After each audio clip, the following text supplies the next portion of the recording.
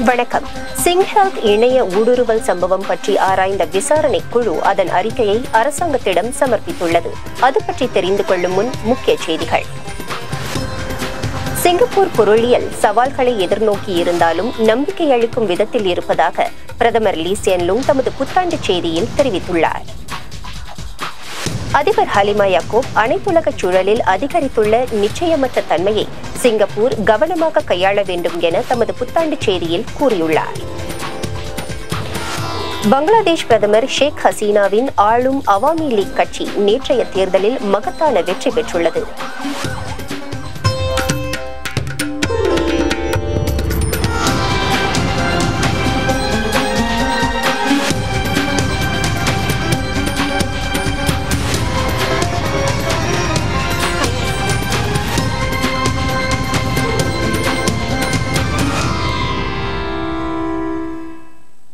Singapore பொருளியல் சவால்களை எதிர்நோக்கி இருந்தாலும் நம்பிக்கை அளிக்கும் விதத்தில் இருப்பதாக பிரதமர் லீ சியன் லூங் தமது புத்தாண்டு செய்தியில் தெரிவித்துள்ளார்.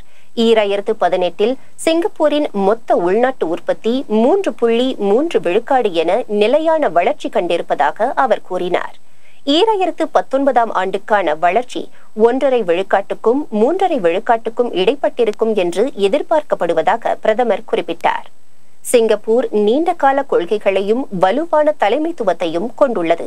நிலையற்ற உலகச் சூழலிலும் சிங்கப்பூரர்கள் நம்பிக்கையோடு இருக்க அது உதவுவதாக திரு லீ தெரிவித்தார். சிங்கப்பூரின் ஆக நெருங்கிய அண்டை நாடுகளில் ஒன்றான இந்தோனேசியாவுடன் உறவு நல்ல முறையில் இருக்கிறது. இரு வழிகளிலும் குறிப்பிடத்தக்க ஒத்துழைப்பும் முதலீடுகளும் இருந்து வந்திருப்பதாக பிரதமர் அலுவலகம் வெளியிட்ட அறிக்கையில் திரு லீ தெரிவித்தார். பக்கத்து நாடான மலேசியாவுடன் கொண்டிருக்கும் உறவு குறித்தும் அவர் குறிப்பிட்டுள்ளார். ஆக்ககரமான பங்காளித்துவத்தை தொடர சிங்கப்பூர் நம்பிக்கை கொண்டிருப்பதாக திரு லீ தெரிவித்துள்ளார். இருப்பினும் இருதரப்புக்கும் இடையில் அண்மையில் சில விவகாரங்கள் எழுந்துள்ளன. வரலாறு, பொருளியல், கலாச்சாரம், நட்புறவு ஆகியவற்றால் நெருக்கமாக இணைந்துள்ள இரு நாடுகளுக்கிடையே அவ்வப்போது பிரச்சினைகள் எழலாம் என்றார் அவர். மலேசியா அதிவேக ரயில் திட்டத்தை தள்ளி வைக்க விரும்பிய போது சிங்கப்பூர் மலேசியாவின் தேவைக்கேற்ப ஒத்துப்போனது என்று பிரதமர் கூறினார். சிங்கப்பூர் கடல் பகுதியில் மலேசிய கப்பல்கள் ஊடுருவியதை தொடர்ந்து கடல் எல்லை குறித்து எழுந்த புதிய பூசல்கள், ஸ்லேத்தார் விமான நிலையத்துக்கான ILS எனப்படும் விமானத்தை தரையிறக்கும் விதிமுறைகள் குறித்த சர்ச்சை ஆகியவை தீர்த்து வைக்க சிரமமானவை. ஜொகூரின் தண்ணீருக்கான விலையை மறு ஆய்வு செய்யவும் மலேசியா விரும்புகிறது. அந்த விவகாரத்தில் சிங்கப்பூர் தெளிவாக இருப்பதை திரு லீ சுட்டினார். இந்த பிரச்சினைகளை சிங்கப்பூர் நிதானமாகவும் ஆக்ககரமாகவும் கையாளும் என திரு லீ தெரிவித்தார். குறிப்பிட்ட சில பிரச்சினைகளை எவ்வளவு சிரமமாக இருந்தாலும் இரு நாடுகளும் கையாள வேண்டியது அவசியம் என்றார் அவர்.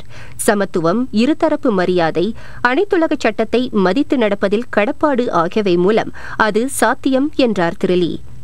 இதற்கு முன் சர்ச்சையான சூழல்கள் எழுந்தபோது நாடு ஒற்றுமையாக இருந்து அமைதியாகவும் உறுதியுடனும் நிலைமையை கையாண்டதை அவர் சுட்டினார். மலேசியாவுடன் உறவை தொடர்ந்து நிலையாக வைத்திருப்பதில் சிங்கப்பூரர்கள் இந்த முறையும் இணைந்து பணியாற்றுவார்கள் என்று பிரதமர் நம்பிக்கை தெரிவித்தார். அக்கம்பக்க நாடுகளுடன் அமைதியையும் நட்புறவையும் கட்டிக்காக்கும் வேளையில் முக்கிய நலன்களை பாதுகாப்பது குறித்த வழிகளை இதன் மூலம் ஒரு புதிய தலைமுறை கற்றுக்கொள்ளும் என்றார் திரு லீ. 2018 சிங்கப்பூர் வரலாற்று சிறப்புமிக்க ட்ரம்ப் கிம் சந்திப்பை ஏற்று நடத்தியது.